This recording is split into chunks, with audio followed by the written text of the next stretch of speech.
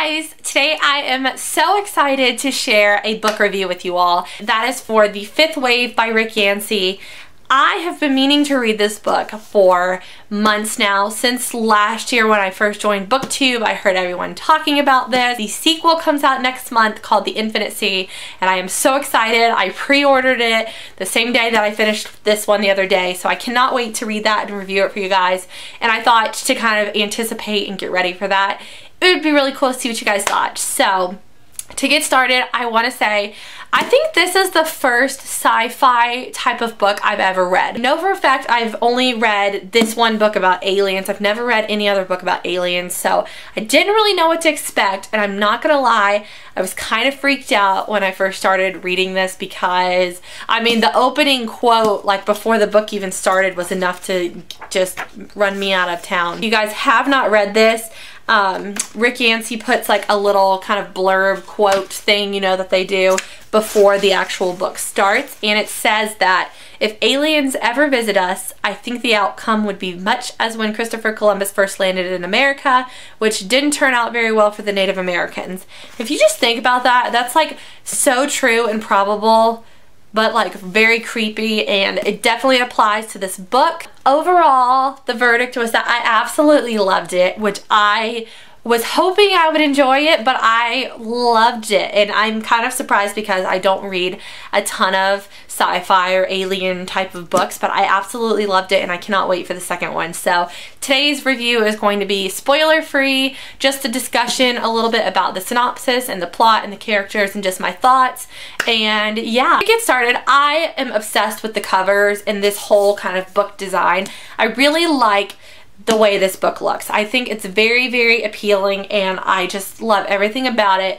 And you guys know I talk about this all the time, but it's got that rubberized kind of matte cover that's like, I don't want to say like chalkboardy, but it's like NARS packaging. If you guys have NARS makeup, or if you have ever seen NARS makeup, it's like that rubberized feel, and I love that. I love that the book is a big book, like it's a bigger, taller hardback, and it's got a very distinct spine title here. I always notice this book on people's bookshelves when they're filming, and if they have it or if they do like a bookshelf tour, this book always stands out to me. So I really like the kind of visual design aspect of this book. I just think it's really, really cool. And there's Cassie, who is the main character of the book, and I just think the color palette and everything is really cool. Now, for those of you who maybe have not read this, to give you a very, very quick synopsis, I don't want to spoil anything or tell you anything, so basically this is a book about aliens, obviously, and it follows the kind of perspective of a girl named Cassie Sullivan, and I think Cassie is like 16 or 17, I think she's 16, and basically a mothership appears in the sky and the aliens show up on Earth, like in our world, America, and I guess it's everywhere, but it's in the United States. I don't know if it's on the other continents or anything, but it's in America. So the aliens show up and they start invading and basically like killing off the human race in America. They do it in what they call waves, which is why this is the fifth wave, but they've done previous waves of other things that have kind of eliminated the majority of the race. It's not really like green aliens like you would think an alien. It's like a little bit of a different setup and storyline, and it's very interesting. It's actually pretty realistic if you were to think of how something like this would happen, like if this were like a real world scenario. I think that the storyline is fabulous. I think that it's very, very realistic as far as sci-fi goes, and I was very impressed. If you're not into this kind of thing, or you don't think you would be into this kind of thing, I would say still give it a shot and go for it, because again, I wouldn't normally gravitate towards something like this, and honestly, if I hadn't heard so many people talk about this, I probably would have never read it. I won't say never, but I probably would most likely not have just picked this up at the bookstore, but because everyone raved about it so much, I had to read it, and it was fantastic. I really liked the layout and the writing style of this book. I think that Yancey is a fabulous author. I think that his commentary was really great. His just development of the characters was really, really awesome, and I loved just reading the storyline. I think that it was very well written, and even like the characters had so much personality, and there was a lot of still like some funny kind of comic relief parts, even though like this big alien invasion is going on. So I really like that. And another really cool thing about this book is that it's kind of staggered as far as the chapters go, where it goes back and forth between perspectives or characters. Basically, it's told from two characters, Cassie and then another boy named Ben Parrish, who Cassie knew from her school and stuff, and so there's kind of a connection there, but it's told back and forth between those two characters, but they are on completely different like places and they're doing different things, so you kind of get to see different sides of what is going on, and it's very interesting.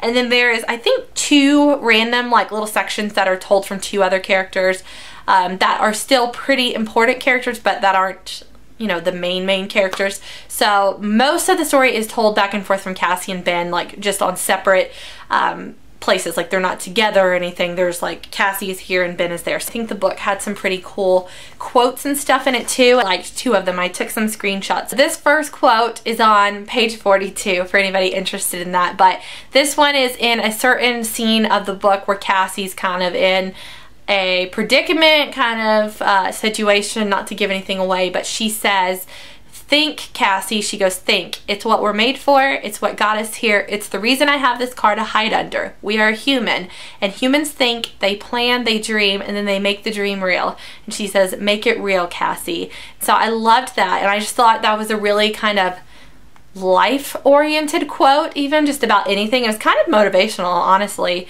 despite like the chaos going on in the story. And then I have another one that I really liked, and this one says, "There's 1,000 ways this could go wrong and only one way for it to go right. Don't think a play ahead or 2 plays or 3. Think about this play, this step. Get it right 1 step at a time and you'll score." Every day in life, I always get caught up in, you know, go and trying to do 8 things at once, or trying to make something happen like by doing all of this. And I think sometimes you're more proactive and more progressive if you just take things 1 step at a time, and if you kind of start from the bottom up and not try to rush or hurry and kind of force things to go your way. So I really liked those quotes. I think the writing style was spot on. Characters wise, really quickly, Cassie and Ben were kind of the 2 main characters. I liked Cassie. I found I was a little bit more relatable to her, obviously, not just from like a female perspective, but I feel like you got to see a little bit more about Cassie's true personality and her thought process. And the situation Ben was in, he was kind of a little bit veered off from who he used to be, without giving anything away, but I still like both of their characters. I think Cassie's little brother was really cute, Sammy. He's not in it all throughout the book, but he is a pretty large kind of character, and I think that his character was really precious when he was in the story. And then Evan is another one, and I don't know what to think about Evan. Evan's character is very complex and has a lot going on, and at first I liked him, and then some things became apparent and I didn't like him, and then as the story went on I kind of liked him again. But then Ben Parrish is also there, and I don't know what is going on there. There's kind of like a love triangle, not to like give anything away to anyone, but it's a little bit odd how things left off. So for those of you who have read this book, I don't even know what's going to happen in the next one, because I thought Cassie was with one person, but then another thing kind of happens. I guess we'll see. Tell me your thoughts and what you think is going to happen in the next one, and I will talk to you guys about it in the comments. I hate to like say anything in the video to give it away. I'm really excited to see it. I hope you guys enjoyed my review today, and I hope it wasn't too chaotic and all over the place, because there was a lot going on in this book and there was a lot to talk about. I guess that's it for today.